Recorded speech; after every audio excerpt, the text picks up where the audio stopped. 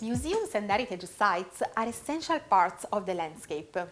For this reason, a thorough consideration on the social importance of placing the museum within a territory and the creation of cultural spots beyond the physical museums is very much needed. The knowledge of the territory is at the base of the sense of belonging and identity of a community. Moreover, it is the starting point for the safeguard and esteem of the local cultural heritage. The community is the first actor involved in these processes, and the active and participated protection of urban heritage is of primary importance. The concept of open-air museum is strictly connected to the idea of a participative approach to the cultural landscape. This type of museum includes historic house museums and archaeological open-air museums. Exhibiting buildings and artifacts outdoors allows to create participative events, like the living history experiences. Another reality which should be highlighted when speaking about the relationship between the cultural institutions and the landscape is the idea of the eco-museum. What is an eco-museum? Let's start to say that the prefix eco does not indicate a naturalistic museum with ecological mark. The eco-museum is instead a free museum in continuous change, not delimited by walls, but permeating all the environment. It is an innovative type of museum. What are the main differences between the more traditional museum and the eco-museum? First, the space.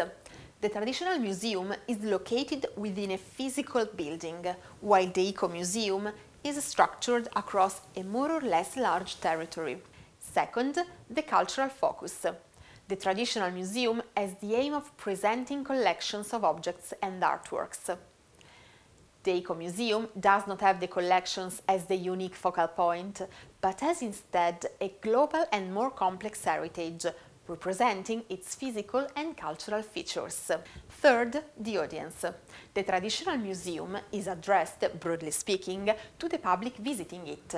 The eco-museum aims at the entire community in order to make all the citizens aware about their territory. Fourth, the actors.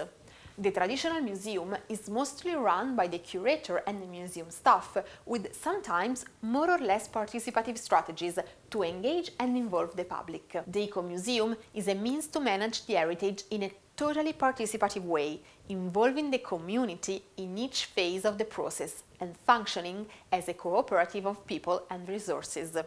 Traditional museums and eco-museums should be complementary, as they share the responsibility of managing the heritage, each one according to its role and characteristics. An urban eco-museum has the city as its landmark. This is a quite rare experience. However, it would be an important means to make people aware of the value of urban monuments and places outside the historic city center.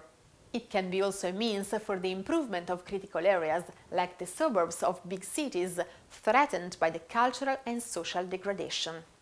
Moreover, thanks to the recovery of historical and cultural roots, an urban eco-museum could strengthen a community's sense of belonging. We should not forget that the cities where we live are like outdoors museums. The public spaces of the cities tell us a story that too often we do not have time to listen to. So try to stop and observe monuments, frescoes, statues, buildings. Look at what surrounds you and live your cities as wonderful museums where you can learn history, culture, the art of your community. This is a kind of free fruition of culture which can take place daily, spontaneously, but consciously.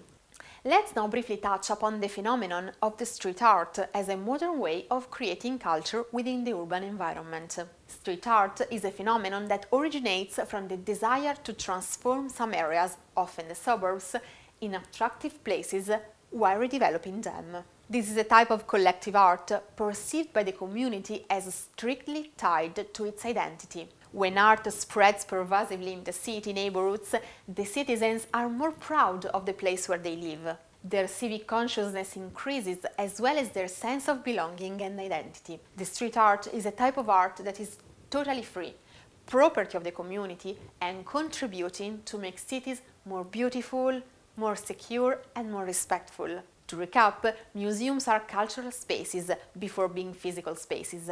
So the existence of museums and heritage places outside the physical buildings should be underlined and its potentialities should be investigated. The relationship between cultural institutions, territory and community must be considered in detail in order to make the society always more aware about its heritage and more integrated in its cultural territory. New horizons of cultural communication should be gradually opened.